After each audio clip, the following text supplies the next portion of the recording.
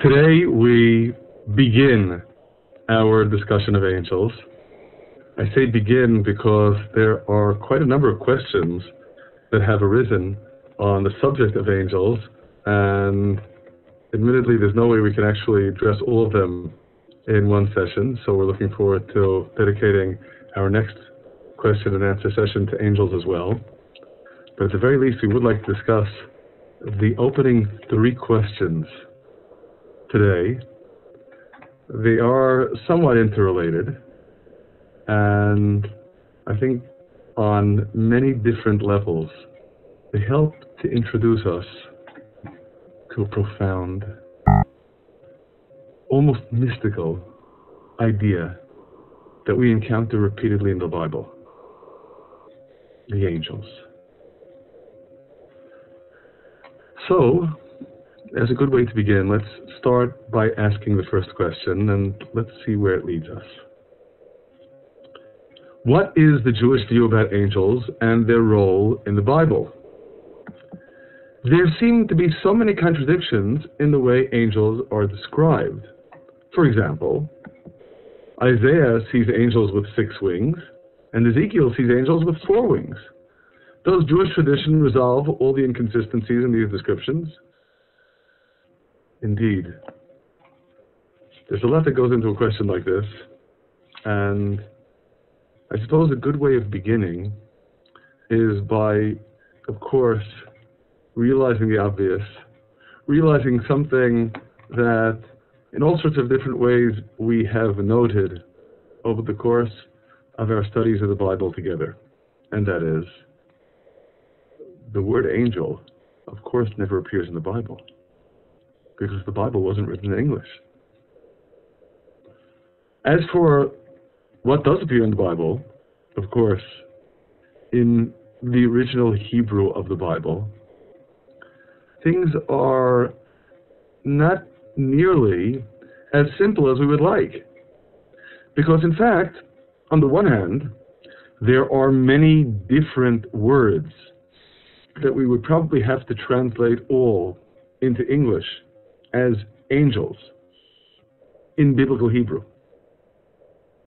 The great medieval Jewish scholar Rabbi Moses Maimonides identified no fewer than 10 different words in biblical Hebrew that all refer to angels at different levels. On the one hand, then, part of our problem is we have so many different expressions, and they all inevitably have different connotations, even if we lack the wherewithal to properly appreciate those nuances of difference in translation. That's on the one hand. And on the other hand, ironically, these various words for angels almost invariably don't specifically refer to angels. Perhaps the most dramatic illustration of that is that the word that is most commonly used in the Bible for angels, in Hebrew, malach, is more literally to be translated as messenger. And as we'll note shortly, there are many instances in which it can only correctly be rendered as messenger and not as angel at all. What's going on in the text?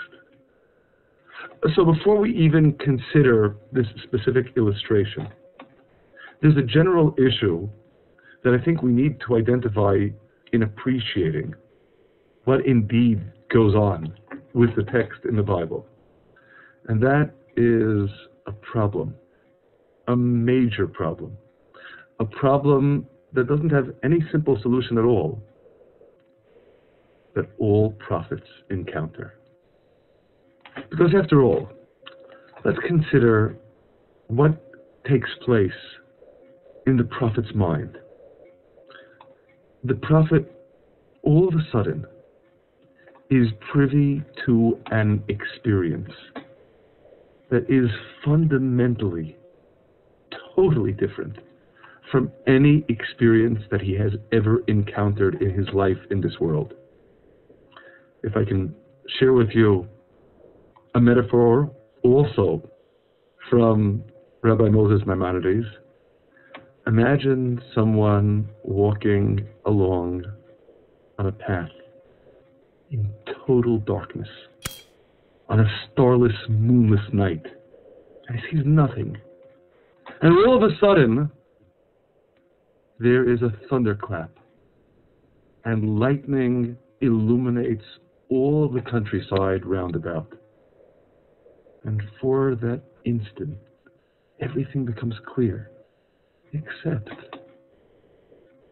he is so completely accustomed to going about in the dark, he doesn't even have the means in his mind to grasp what he has just experienced as everything was suddenly illuminated. That's the first problem.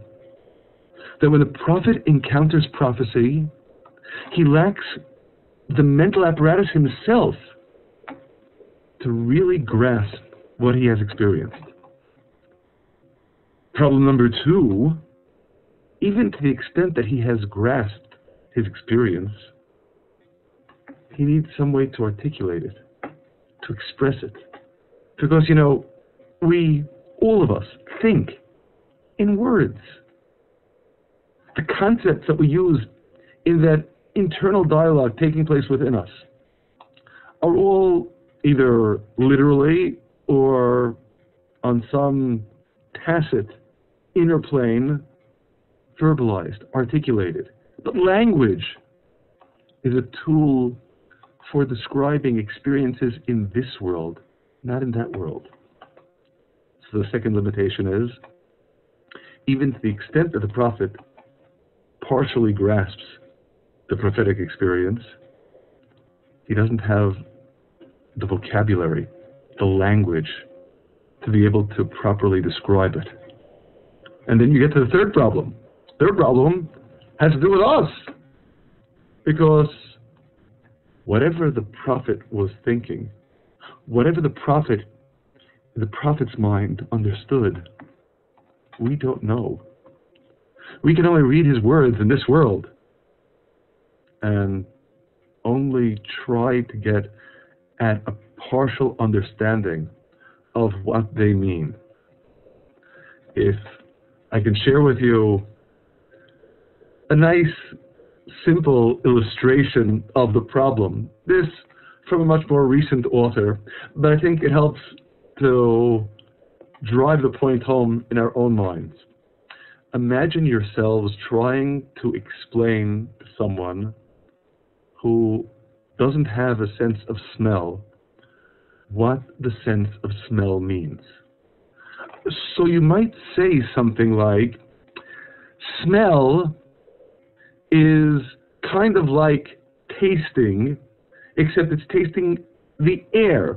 The sense comes to you over the air like sound does. So of course, you who have a sense of smell as well as a sense of taste and a sense of hearing can understand what you mean by that. But can you imagine someone who has never experienced smell? I'll just say, what you're saying makes no sense at all. You can't taste sounds, and you can't hear taste. What does it mean? And of course, you're right, but he's also right. He's left clueless. So that's the third problem. That even to the extent that the prophet is able to employ the language that we have for this worldly experience in relating to his experiences, we still have the problem of trying to understand what that means to us, since we aren't prophets. Of course, I can't help but add here that there is a fourth problem that many of us have, and that's the problem of translations.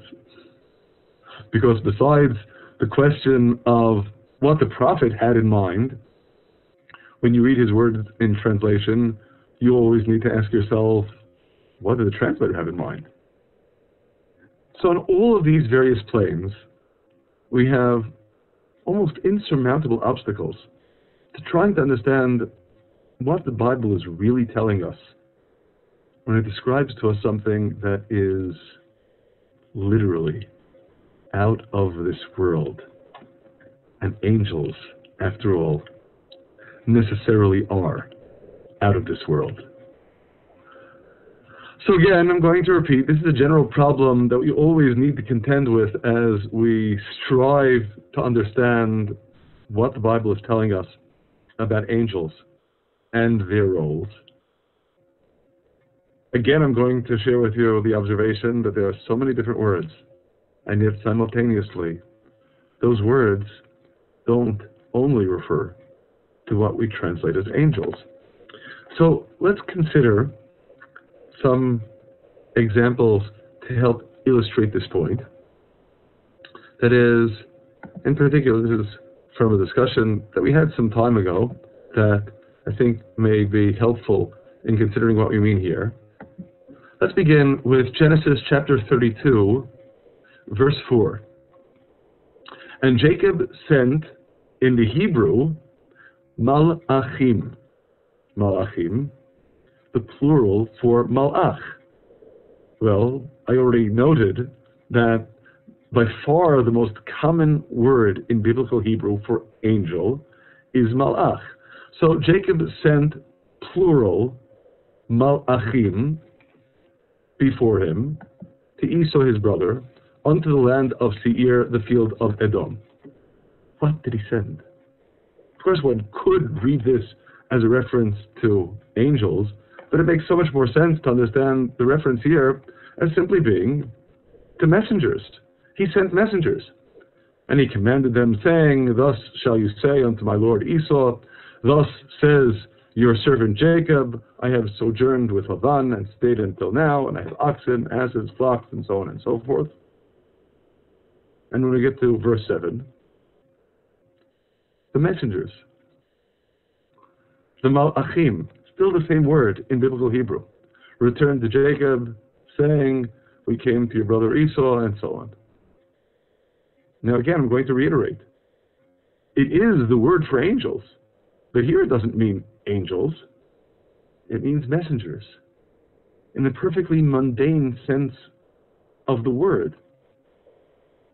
Of course, simultaneously, we can well appreciate that when we speak of messengers, that's not really so far from thinking in terms of messengers of God, just so long as we bear in mind that messengers of God aren't just angels.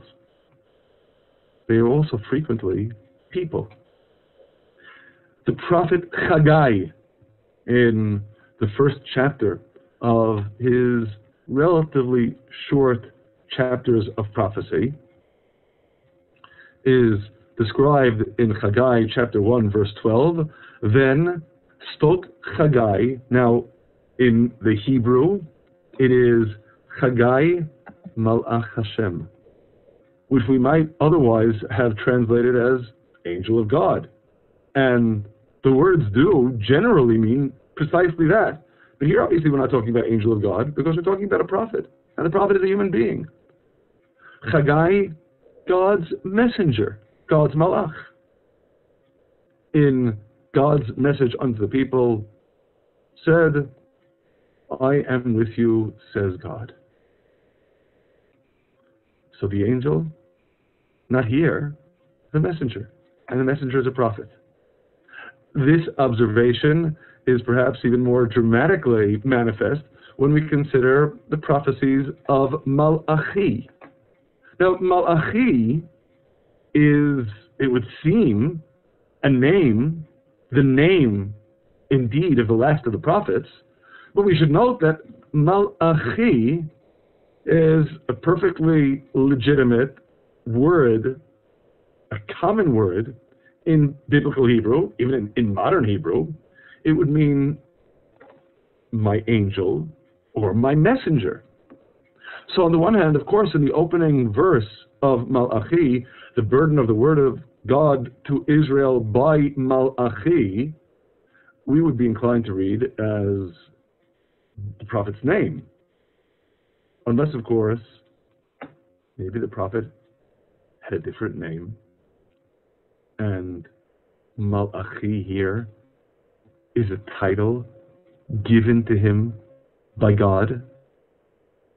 In, of course, much the same vein, Malach, meaning not angel, but messenger, in Malachi chapter 2, for the priest's lips should keep knowledge, and they should seek the Torah at his mouth, for he is Malach Hashem Tzakot, the messenger of the God of hosts.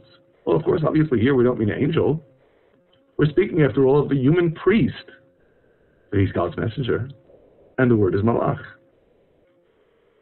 And perhaps even more strikingly, in the third and final chapter of Malachi, behold, I send my messenger, and he shall clear the way before me, and the Lord whom you seek will suddenly come to his temple, and the messenger of the covenant whom you delight in comes, says the God of hosts.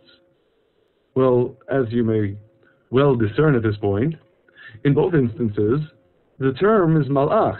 But what's most striking is, the first instance here, I send my messenger, is precisely, in Hebrew, Malachi. It's not just pronounced the same way as the prophet's apparent name. It is the prophet's apparent name. It means my messenger. This, of course, again, pertains to messengers who clearly have a role, a mission that is given them by God, and they function as such. Well, don't angels also? What makes this ambiguity all the more striking is when we consider it in the context of biblical verses in which it really isn't entirely clear what we mean. Do we mean messengers, or do we mean angels? In Numbers chapter 20,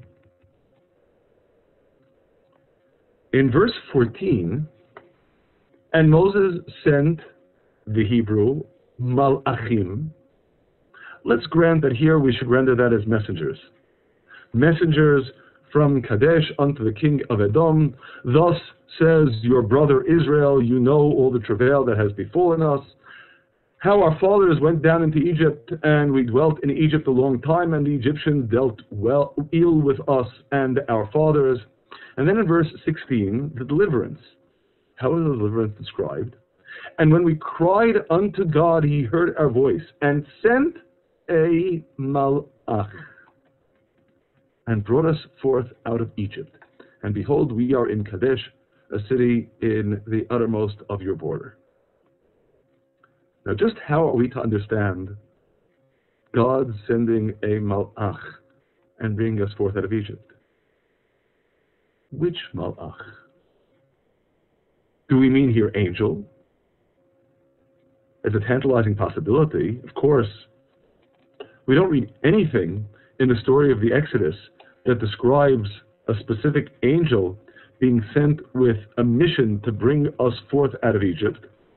But then there certainly was somebody who was sent with a mission to bring us forth out of Egypt. His name, of course, was Moses. So in referring to this malach, do we mean angel, or do we mean the prophet Moses, who is likewise serving as God's messenger, in just the same vein that when Moses sent malachim from Kadesh unto the king of Edom, he was also sending messengers. Well, they were Moses' messengers. Moses, in turn, is God's messenger. To consider another example that is admittedly also ambiguous. At the beginning of Judges, chapter 2, and the Malach of God came up from Gilgal to Bochim, and he says, words of rebuke, of chastisement to the people of Israel. And by the time we get to verse 4, after these words of rebuke, and it came to pass when the Malach of God spoke these words unto all the people of Israel, that the people lifted up their voice and wept. Maybe that's the reason the second location specified is called Bochim, which means weeping in Hebrew. Well, just what's being described in these verses, this Malach of God going from the Gilgal to Bochim. Is it an angel? If it is, of course, it would pertain to another question that we are, after all, going to need to address presently. We get in the third question for later today, the question of, do angels move in this world? We're not going to discuss that right now. It is, of course, tantalizing to consider just why the Malach in Judges chapter 2 is going from Gilgal to Bochim. Moreover, the very fact that what this Malach speaks is heard by all Israel raises, of course, a question as to who is privy to the message of the Malach. Is the Malach here an angel?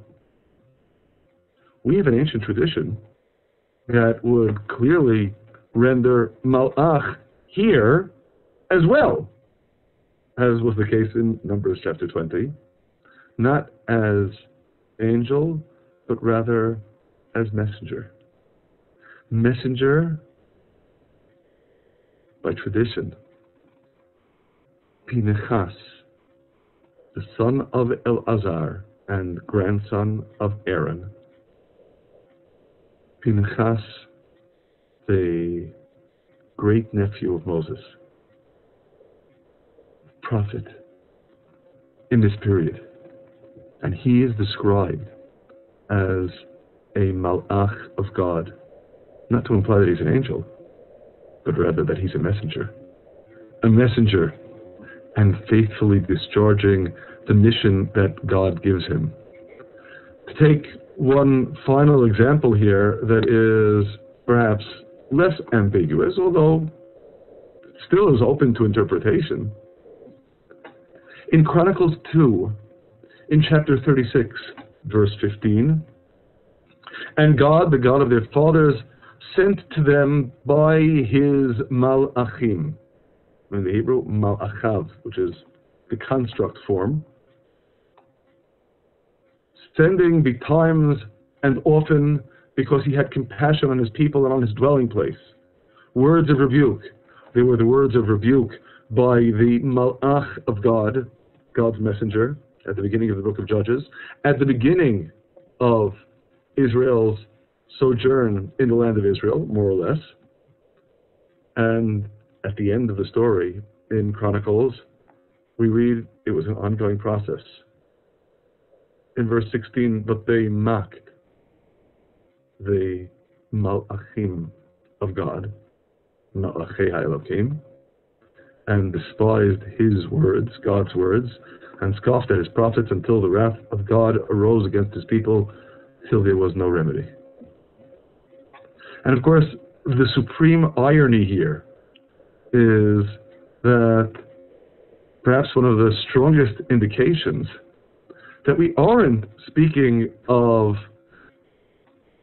angels, but rather of human messengers, is the extent to which the people are mocking them. It's hard enough to imagine mocking prophets, but mocking angels?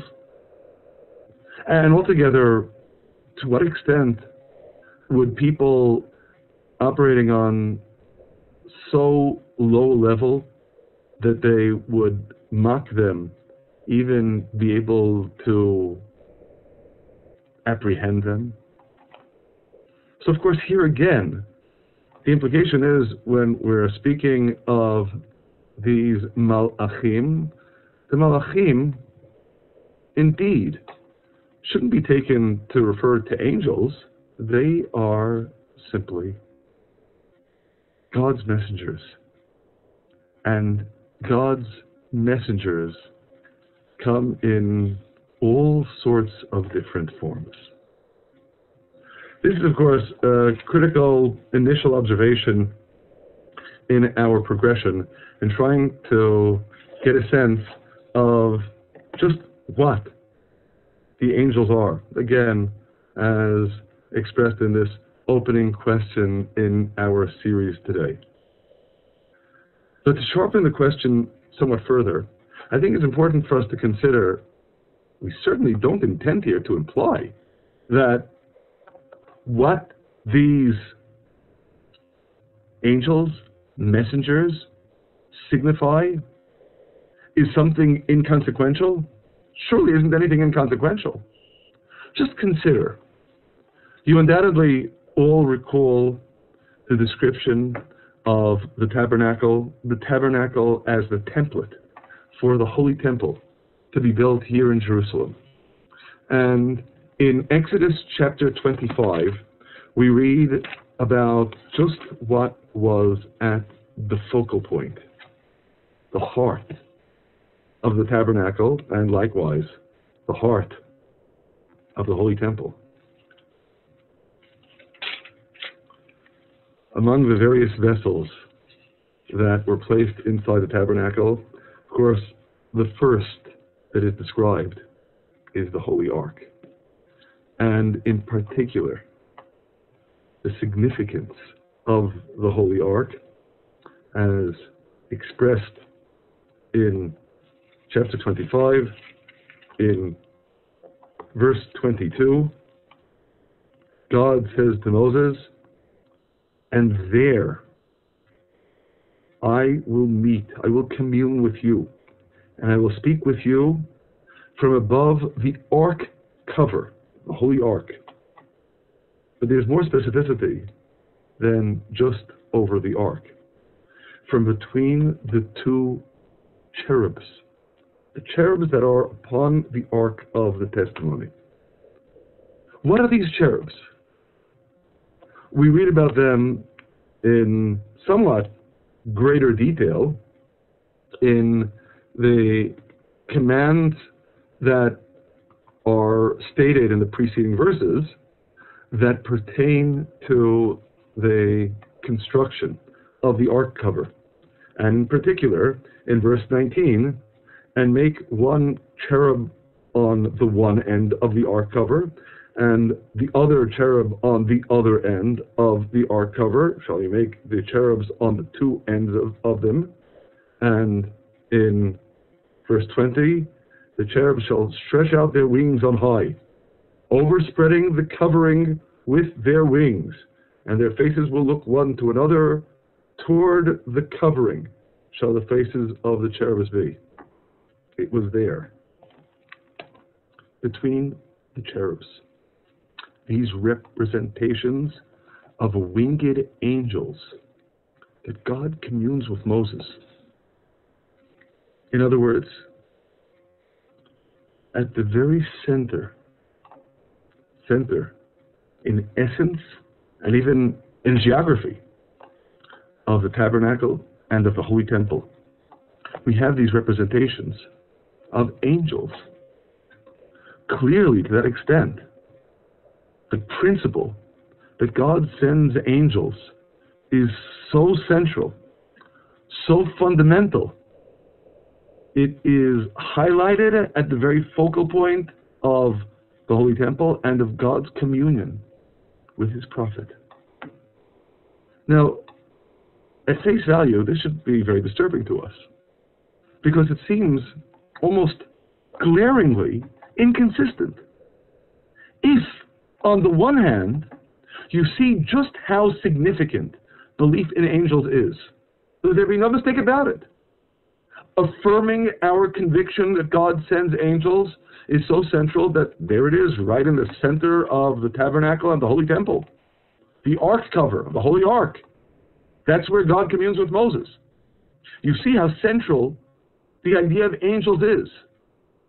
Maybe we should also note, besides the extent to which we encounter angels all the time, repeatedly, throughout the Bible.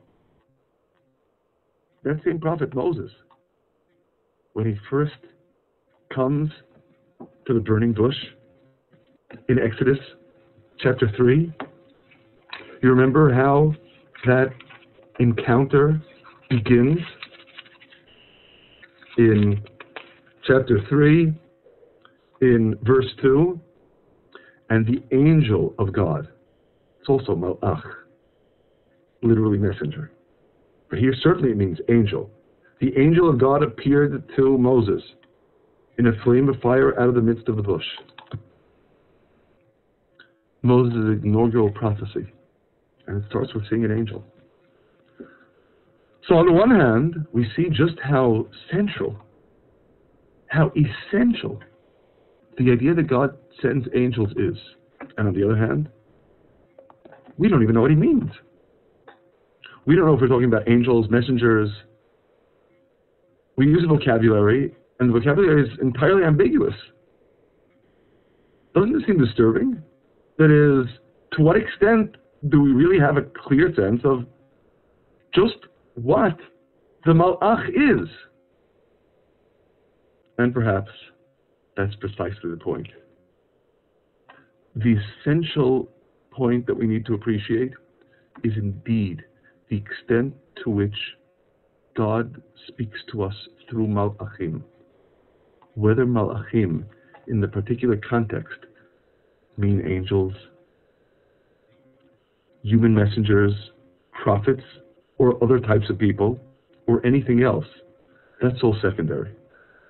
The central point to appreciate is it is through some vehicle or other of messengers that God communicates with us.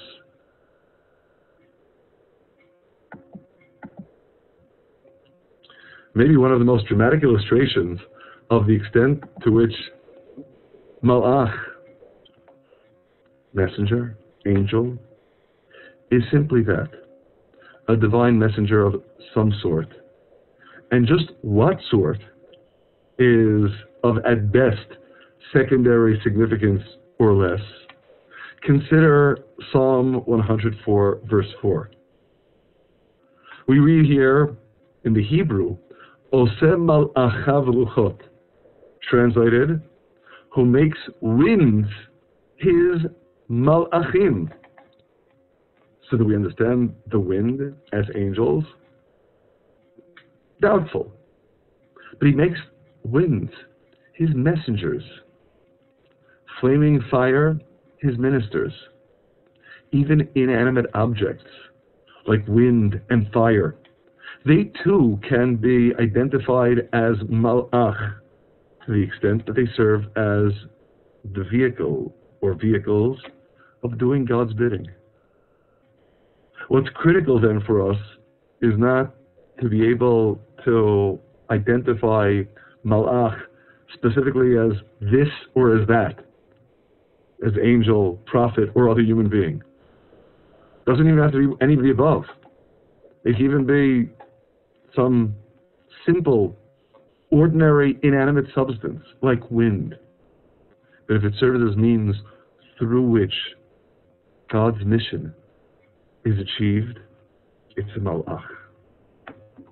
And in this vein, to cite maybe a deeper example of the same idea, you'll recall in the book of Daniel, in chapter 6, when we read of Daniel being thrown into the lion's den because of the subterfuge of the nobility who contrive to get Daniel in trouble with the royal edict that was promulgated by Darius.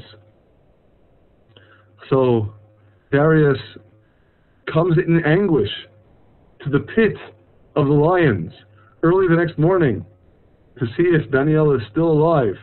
And Daniel says to the king, chapter 6, verse 23, my God has sent his malach. This is in Aramaic, so the construct form is malachei. But it's the same word. God sent his malach and has shut the lions' mouths. And they haven't hurt me. For as much as before him innocency was found in me, and also before you, O king, have I done no hurt. Well, how do we understand this statement?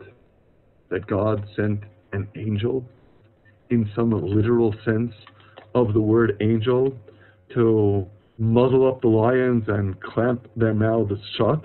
Or, rather, well, wind can be described as God's malach.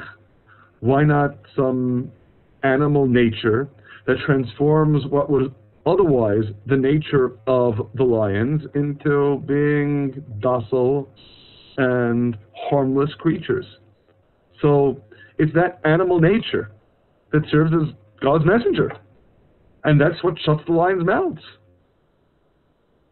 So of course, here too, we readily appreciate malach is an ambiguous term.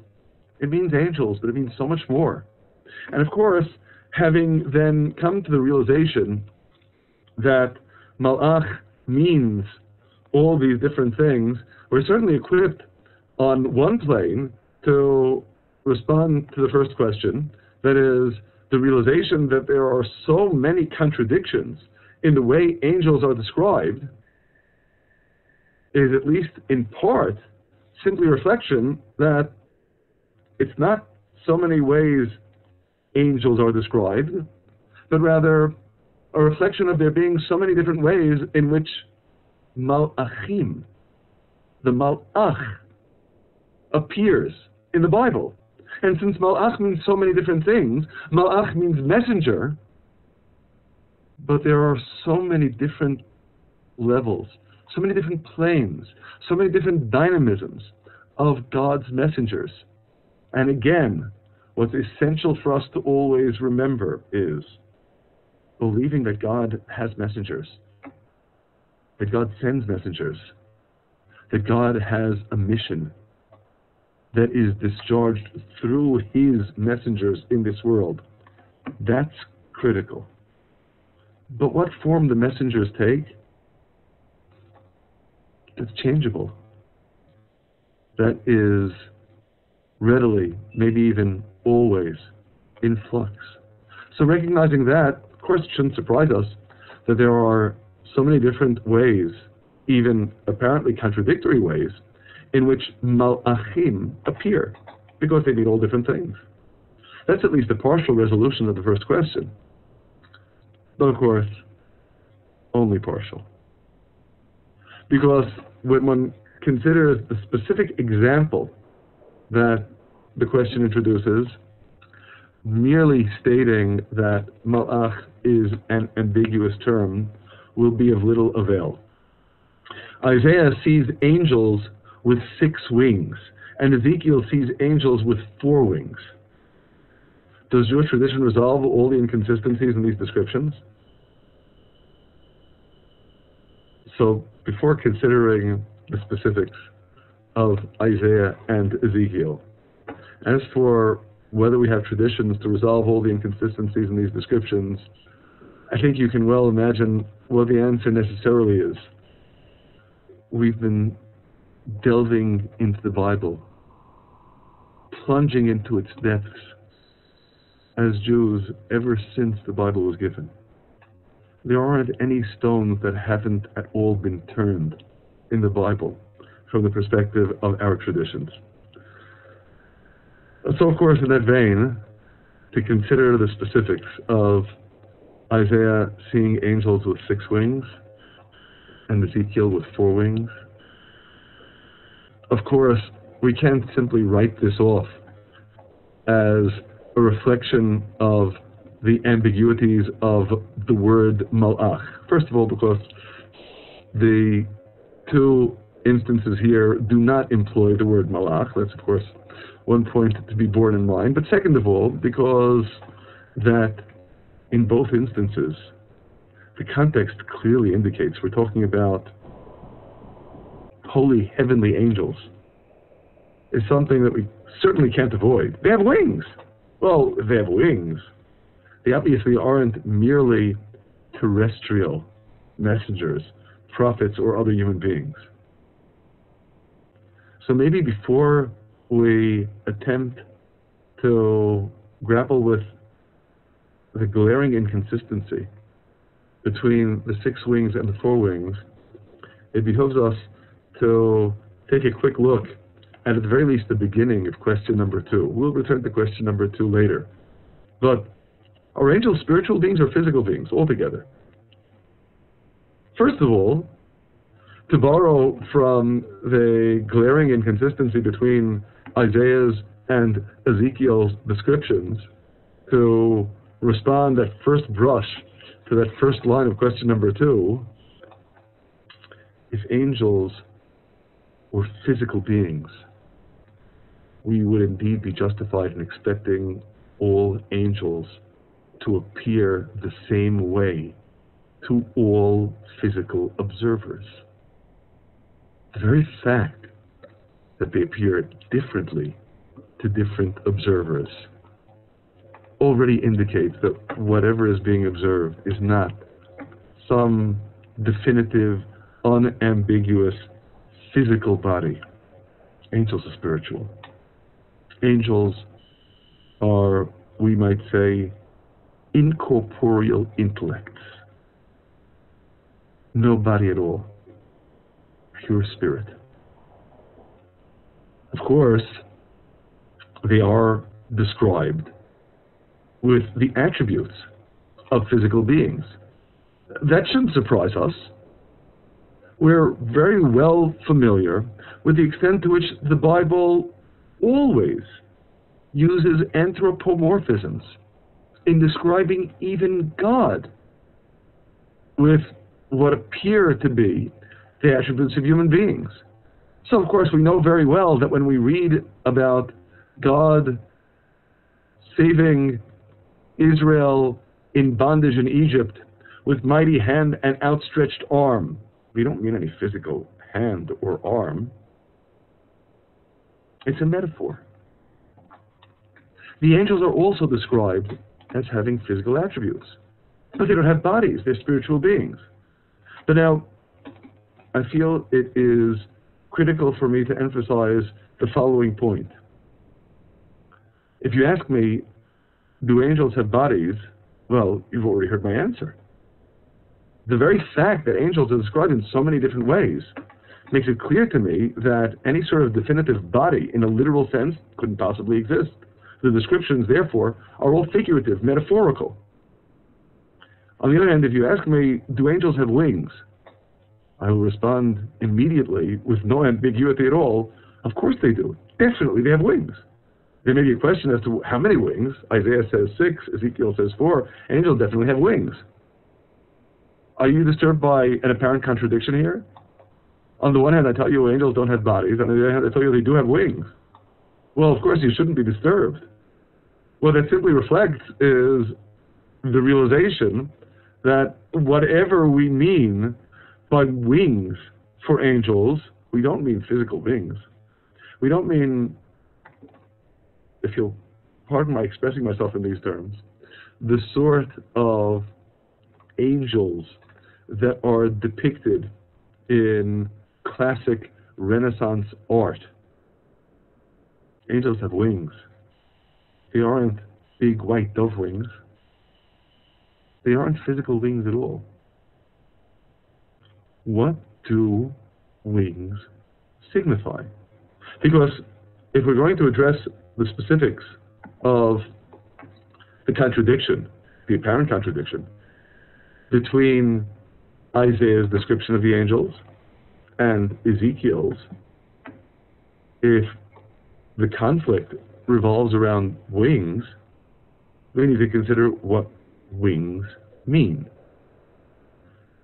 So allow me to present 2 nuances that are both undoubtedly part of a much broader picture of understanding just what sort of symbols are employed in the Bible, in the description of angels. On the one hand, On perhaps the most obvious plane, when we consider from our point of view, and again remember, the prophets are always speaking from a human point of view,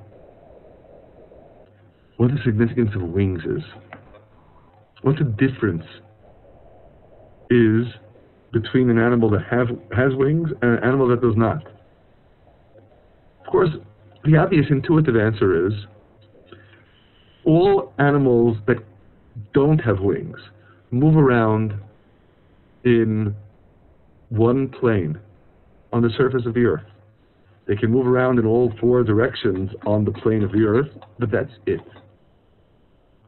When you have wings, you're endowed with the wherewithal to move up and down as well.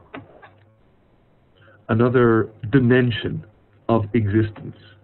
Indeed, not just some other dimension of existence, something that from time immemorial for human beings signified, perhaps more dramatically than anything else, what we as earth-bound creatures lack. We can't fly. There was always that dream of flight that characterized humanity.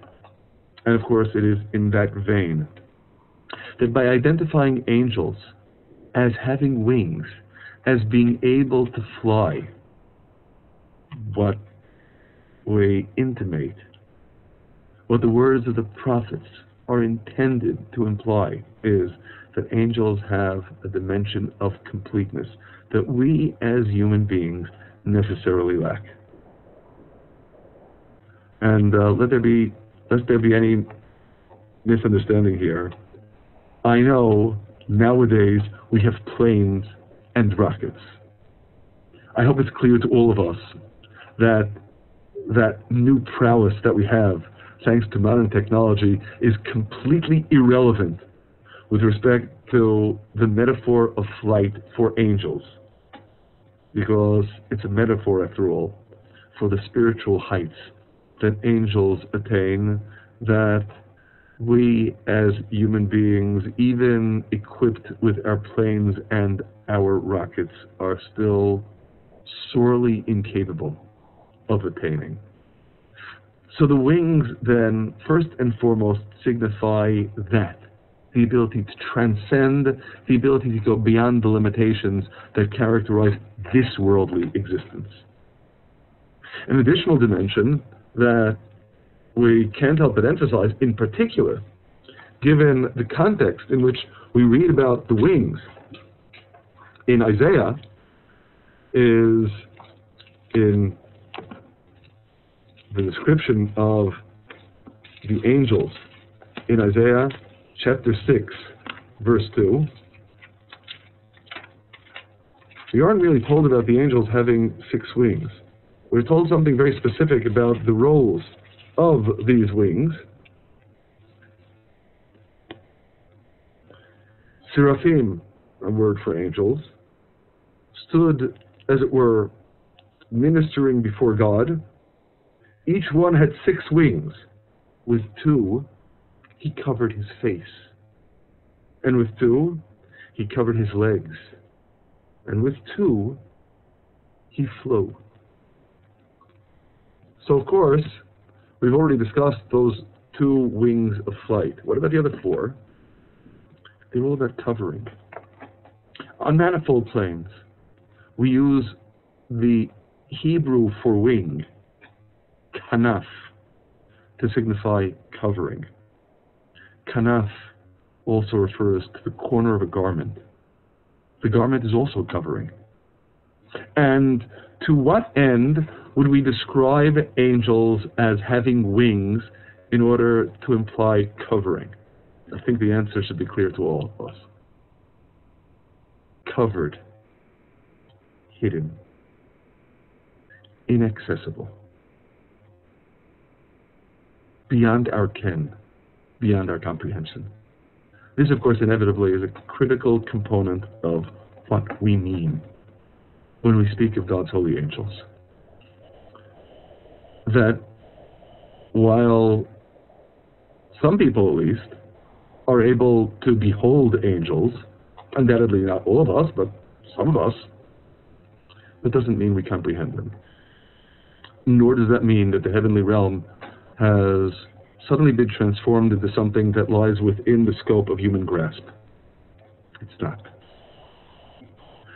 So, of course, in this vein, when we consider the significance of the wings, if I can integrate the two aspects that we just discussed, that hiddenness, that concealment, that inaccessibility, necessarily, of course, goes hand in hand with that additional dimension that flight implies, going above and beyond, in a spiritual sense, what we can conceive in the context of this world. The wings. The wings, of course, then, not as physical wings, but simultaneously, not as some mere metaphor. We mean wings. Just as when we speak of angels, we mean angels. Just the angels aren't physical and neither are their wings. But that doesn't mean either the angels or the wings are any less real. And of course, we have a problem in this world generally. We live in a world of physicality, and we're liable to get into the habit of thinking that things need to be physical in order for them to be real. Well, that's obviously a problem we have to get over. From our perspective,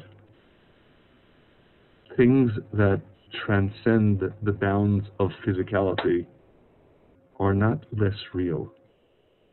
If anything, on the contrary, they are more real.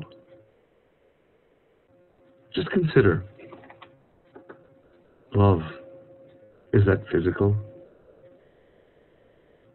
Trust, faith, beauty, are those merely physical constructs? The significance of those words lies in something that goes far beyond physicality.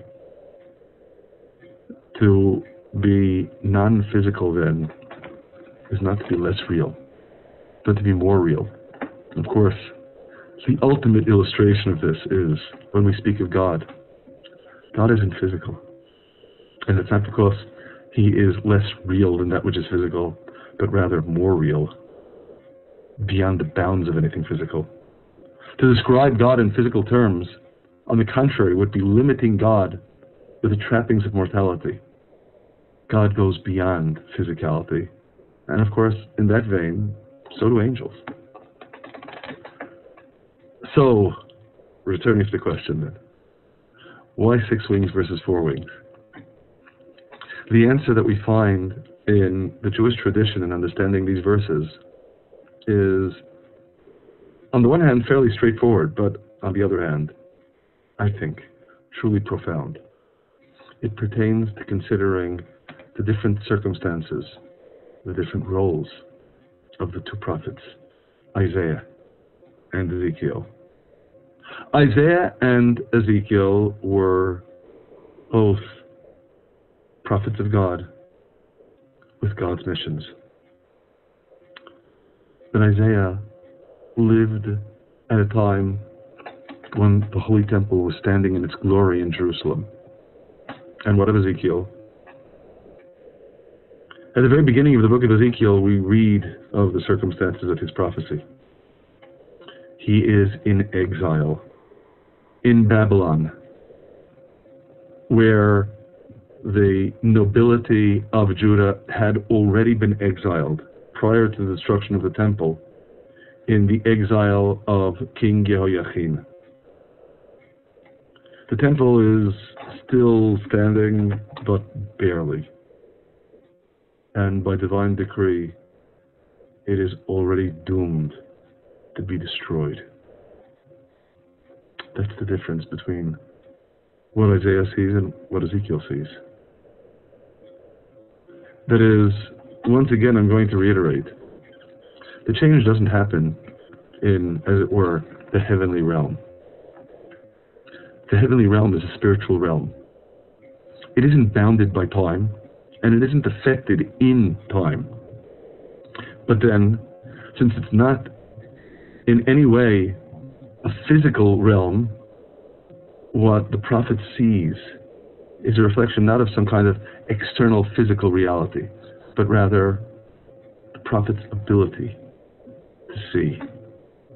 And of course, we readily appreciate that when I say see here, I'm also using that verb metaphorically because it's not physical sight. It's not seeing with the eyes. Seeing with the mind, or the heart, or the soul. The circumstances of the prophet determine then what the prophet is capable of seeing. Ezekiel, living when he did, on the brink of destruction, immersed already in exile, sees a diminished heavenly retinue. The angels are diminished. They don't represent transcendence to the same extent that they did. They don't signify the hidden realm that is above and beyond to the extent that Isaiah saw. The world is changing. And what the prophet sees when he sees the angels changes as well. So, I hope on that plane we can summarize our response to question number 1, and on this note we'll conclude our discussion of it. That, on the one hand, it shouldn't surprise us that there are so many contradictions in the way angels are described, once we appreciate that we aren't speaking necessarily of angels, but malachim, with all of the manifold different meanings that malachim have. And even when we're speaking of angels, once we recognize, of course, that angels are not physical beings, they are spiritual beings, you see the angel as you're capable of seeing. The critical foundation, I repeat, as expressed at the focal point of the Holy Temple, is that God has messengers whom He sends to us in this world. There was never a breakdown of communication. God always communicates with us through one means or another. Just what means? It depends. And that's why there are so many different views and so many different perspectives and so many different types of malachim. But the critical foundation is they are indeed God's messengers to the world. And on that note, I think we should conclude our discussion of this first question.